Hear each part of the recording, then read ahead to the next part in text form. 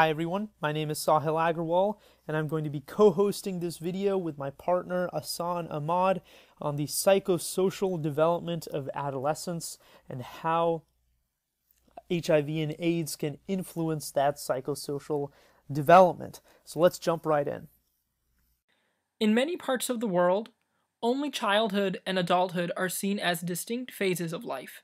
Adolescents, as defined by the World Health Organization and the United Nations, are those individuals aged 10 through 19 years old.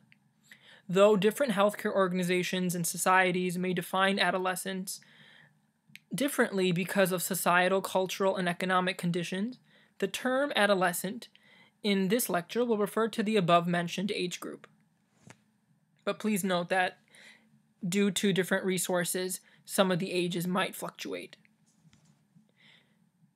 There are currently 1.2 billion adolescents in the world, making up 18% of the world's population. 88% of adolescents live in the developing world, and more than half of the world's adolescents live in South Asia, East Asia, and the Pacific region. Previously, much focus was given to preventing communicable diseases of childhood. Significant improvement in that regard has come about, and now leaders globally are recognizing the need to address and focus on the second decade of life, adolescence, in order to sustain and consolidate the achievements made during the first decade of the children's lives. Many changes occurred during adolescence, the most obvious being the physical ones. Pediatric and other medical references tend to focus on these physical changes, and this information is readily available. For this reason, the physical changes that occur during puberty and adolescence will not be discussed here. Rather, the focus will be on the other developmental changes that occur, the cognitive and emotional changes.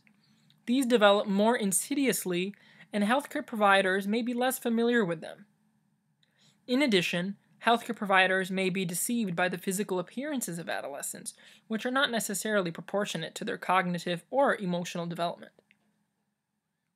Now, in terms of cognitive development, adolescence is a sensitive and critical period for both normal and maladaptive patterns of development. This period was formally described as the time of transition from concrete operational thinking to formal, logical, abstract thinking, including development in reasoning and judgment. New perspectives emphasize that adolescent thinking is a function of societal, social, emotional, and cognitive processes. There is a growing evidence that the brain continues to mature throughout adolescence and into early adulthood. During this period, brain, behavioral, and cognitive development systems mature at different rates, causing adolescence to be a period of increased vulnerability and adjustment. Two areas are specifically relevant to understanding adolescent psychosocial development. First, brain development in this period is mostly in the regions that have an important role in regulation of behavior and emotion, and to the perception and evaluation of risk and reward. Significant changes include myelination and synaptic pruning, which increase the efficiency of information processing and enhance transmission of brain messages. Also, please note I have defined these anatomical parts below, so in case you need to reference, they are listed below in the review guide. Areas associated with more basic functions, including the motor and sensory areas, mature in the early teen years, while the prefrontal cortex, the reasoning area of the brain, and an important area for controlling impulses, emotions, and executive functioning, appears to reach adult dimension in the early 20s, with girls developing earlier than boys. Executive functions include the ability to inhibit impulses, weigh consequences of decisions, prioritize, strategize, long-term planning, decision-making, self-evaluation, self-regulation, and the coordination of affect and cognition. Second, changes in arousal and motivation brought on by pubertal maturation precede the development of regulatory competence. The brain's reward center, the ventral striatum, also is more active during adolescence than in adulthood. This creates a gap between the adolescent's affective experience and the ability to regulate arousal and motivation. While the adolescent brain continues to strengthen its connections between reasoning and emotion-related regions, each adolescent progresses at varying rates in developing their ability to think and their own view of the world. Adolescent thinking becomes more multidimensional, and they are better to contemplate hypothetical situations and the relationship between varied actions or decisions and outcomes, but decision-making remains susceptible to emotions. Adolescent cognitive development can be characterized into 3 stages: early, middle, and late. In early adolescence, the use of formal logical operations is mainly focused on schoolwork and in-home environments. This includes questioning authority and societal standards. There is a development of enhanced ability to verbalize thoughts and views, starting with those related to their own life. These include choices regarding engaging in sports, peer groups, dress, and parental rules that adolescents think should be changed. At this stage, they may be unable to perceive long-term outcomes of current decision-making. In middle adolescence, more complex thinking processes are used. The focus expands to include more philosophical and futuristic concerns. Middle adolescents tend to question and analyze more extensively in order to form their own code of ethics, identity, and possible future goals, which may begin to influence relationships with others. They may perceive future implications but may not apply it in decision-making. In late adolescence, complex thinking processes are used to focus on less self-centered concepts, as well as personal decision-making. Adolescents may think about more global concepts such as justice, history, politics, and patriotism. They develop idealistic views on specific topics or concerns and may debate and develop intolerance of opposing views. But again, keep in mind, this is all dependent upon where the adolescent is, as environmental factors really do make an impact. They tend to focus on making career decisions and think about their emerging role in society. That's pretty much common across the board. At this stage, they are able to think things through independently and weigh consequences before making decisions. Understanding cognitive development during this period is helpful in understanding age differences in judgment and decision-making, risk-taking, sensation-seeking, and also why adolescence can be time of increased risk for the onset of wide range of emotional and behavioral problems, including depression, violent delinquency, and substance abuse. Now, please keep in mind that adolescents in areas of developing countries mature differently, right? Arguably, they mature faster because they observe and live through devastating obstacles. Therefore, we must be cognizant of the fact that these above assessments are grand scope assessments. Each country has a culture, each community has a culture, and each adolescent has his or her own personal story. Therefore, we must be cognizant of the fact that understanding development is a fluid and dynamic maturation that is greatly influenced by environment. Now let's focus on emotional development. Adolescence has been quaintly described as that awkward period between sexual maturation and the attainment of adult roles and responsibilities. It is a time of great change with concurrent but asynchronous physical, cognitive, and emotional development. Adolescents experience many changes in how they interact with their family, peers, society, and themselves.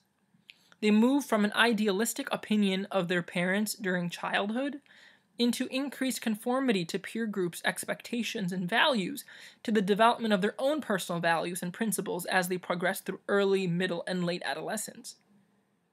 This movement mirrors a shift in emotional support from family to peers and then to self and intimate partners. This is not to say there is or should be separation from family, as healthy emotional development is highly dependent on continued positive interaction with parents throughout. But let's think for a moment. Do these developing adolescents, specifically in areas like Swaziland, have the convenience of highly supportive parents? As previously mentioned, emotional and cognitive development are inextricably linked as brain development progresses throughout adolescence into early childhood. Cognition has a significant impact on expression of emotions, and conversely, emotion and situational contexts have a significant impact on adolescents' behavioral choices. Emotional development during adolescence involves learning to recognize and master the control of emotions experienced so as to facilitate functioning within expected societal norms, and again, dependent upon community. Emotions serve many important functions, including motivating positive behavior, achieving goals, providing information about self, and facilitating relationships, including intimacy. It involves self-discovery and self-characterization to acquire a specific role in society, which is facilitated by the enhanced abstract thought acquired during adolescence. There is evidence to support an association between cognitive maturation and increased regulation of emotional behavior. However, it has been proposed that these changes are non-linear, unlike development during childhood and adulthood. The subcortical limbic system, including the amygdala, is important in the processing of emotions and emotional responses to social stimuli, whereas the prefrontal cortex is responsible for the cognitive control or regulation of emotional behavior. An imbalance model has been put forward that proposes that an imbalance between the development of these two systems may be related to the development of psychopathology. Sensitivity to rewards seems to peak in adolescence and may have a positive impact, such as academic or athletic achievements, or negative influence with thrill seeking through use of substances or other high-risk behaviors. This incentive response suggests behaviors may be defined from a motivational perspective. Adolescents who fail to learn how to modify their own emotions may become impulsive with progression to delinquent behavior, or may become alienated both from peers and family, leading to parental conflict, relationship challenges, and an increased risk of depression, substance abuse, and suicide risk. Therefore, having programs to empower adolescents and providing a safe space for emotional and cognitive development through letter writing can only support their development. So now that Hassan has given a good overview of the cognitive and the emotional developmental aspects of adolescence, I wanted to spend a little bit of time to talk about the psychosocial impact of HIV and AIDS on adolescents. So all of what we've been talking before in this video is kind of to lead up to this one slide here, which talks about how are adolescents who are either HIV positive or who have been impacted by HIV in some way, which means that either they've been orphaned because of a parent or both parents who've passed away due to HIV infection, or who are living with parents who are HIV positive. Those are kind of two ways to classify vulnerable adolescents or adolescents who have been impacted by HIV and AIDS. How are these adolescents impacted within their communities due to that vulnerability status? We know based on current research, and I will be posting a few papers that are really great overviews of some of the more general aspects of stigma and how that can influence development in children and adolescents, as well as some specific papers that I'll talk about a little bit later in this slide. But what we can kind of generally understand is that stigma, social stigma, influences the development of adolescence. Remember, adolescence is a time for both cognitive and emotional growth. It's a time where neural connections are getting stronger, the brain is starting to develop further into adulthood, and it's really a time when the the adolescent creates a greater sense of self and creates stronger emotional bonds with both friends and family. And stigma can really influence a lot of those aspects of that psychosocial development in adolescence. As you know, we talked about earlier some of the forms of social stigma in our first overview video, so I'm not going to talk about those. But what was actually found in a study that was done in China, this study contained up to, I think, about 1,500 adolescents and children in China who have been impacted by HIV and AIDS in some way, not necessarily HIV positive, but children who have been orphaned by HIV and AIDS, or children who are living with parents who are HIV positive. It was found that HIV-related stigma, the perception of HIV stigma, was actually associated to psychological problems in those adolescents. And in terms of, you know, what I mean by those psychological problems, I'm talking about higher levels of depression, higher levels of loneliness, as well as lower self-esteem or positive future expectations, low hopefulness about the future. So really you can see that there are some rather critical effects that stigma has on the development of these adolescents. And unless these adolescents recognize that they too have support systems, that they're not lonely, and that they have the potential for bright futures, then they too can be meaningful contributors to their communities, and they can live happy lives.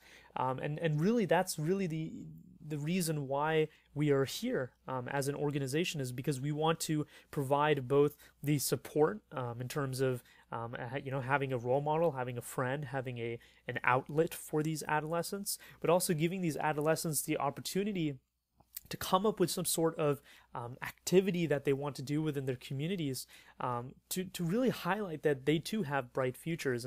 And hopefully all of this kind of ties together with our mission statement, is to really empower vulnerable adolescents towards bright futures, because there are a number of different psychological aspects that can be affected by the stigma of HIV and AIDS. And so once again, it's also important to have close family and close friend bonds. We're hoping to achieve that close friend bond where our volunteers will form a good relationship with their pen pal mentee over the course of over a year. And so we're really hoping that that'll form a strong foundation for the development of these adolescents. There have also been, I was just reading a paper the other day, and they were talking about how, the greatest way to combat stigma is education. And so there aren't many interventions to combat stigma, but the interventions that have been done, and this is not just for HIV and AIDS, this is for other conditions as well. There have been studies about obesity. There have been studies about psychological issues, but and of course, this HIV and AIDS falls under this stigma development as well. But these interventions really try to educate young people about the condition. And so that's part of the reason why we have this webinar training series, because we want to educate our volunteers about all aspects of HIV, HIV infection, so that you as an individual, those volunteers as well as those who are watching the videos, are going to understand that stigma is a big contributor to a lot of the negative aspects of adolescent development. And so it's really important that we all work together to help reduce that social stigma. And that's part of the reason why we have our mentorship program here. I also wanted to highlight another study that was done in sub-Saharan Africa with individuals who were orphaned due to AIDS. So these are adolescents who've been orphaned by AIDS, so they've been impacted by HIV and AIDS, and it was found that there are a number of different forms of stigma that these adolescents experience, and one of the big ones is, for example, being bullied. Is really one of the large ones. And so what the study found is that there was a very large association between someone who's been impacted by HIV and AIDS, who is a victim of bullying and stigma. There was an association between that and higher scores on depression, anxiety, peer problems, post-traumatic stress, delinquency, a lot of other psychological problems. So the idea is that the stigma and bullying, which is a form of that stigma, is going to potentially influence the psychological development of these adolescents. And once again, like the study that was done in China found, is kind of yield similar results in an increase in the number of psychological problems that these adolescents may experience. And so another important thing is that I found interesting from this paper, which will also be posted, is that orphanhood by AIDS was significantly associated to higher levels of depression. So we know from these kinds of studies that there is a large amount of psychological or psychosocial developmental problems associated with AIDS-associated stigma. And with that, both Hassan and myself would like to close up this video on the psychosocial development of adolescence and how HIV and AIDS stigma might influence that development. I hope that this video was insightful. If you have any questions, be sure to either shoot us an email at volunteer@pendulumglobal.org. You can also post a comment to the video. And for more information, for more videos, go ahead and check out www.pendulumglobal.org and visit our Facebook page at facebook.com/pendulumusa to get involved and know more.